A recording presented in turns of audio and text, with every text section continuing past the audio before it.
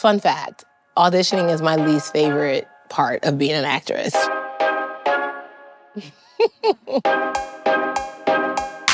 Yeah, I'm sure there's footage of me bombing on auditions, but I blocked it out of my mind, never to be heard from or seen again. I went into the audition, and I just knew I had it, and I was like, here it is.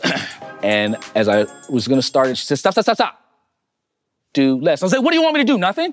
And then she says, exactly. One of the auditors was eating a meatball sub during my audition, and I stopped. This dude's eating a meatball sub during my performance? Also, I was hungry, because I don't eat when I'm nervous. I love dogs, just not in my audition, you know? And this dog is like coming towards me. It was one of those dogs that kind of waddle, and I see it out the corner of my eye, and I'm trying to ignore it and stay in character, because that's what good actors do. Put him outside the room. I got a call that the chemistry read would be like 7 p.m. I was like, oh, this is weird. And it was literally like The Bachelorette.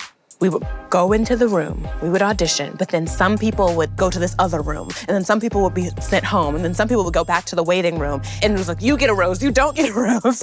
And the way I knew I got it is that I was just the last person in the room. I got the rose.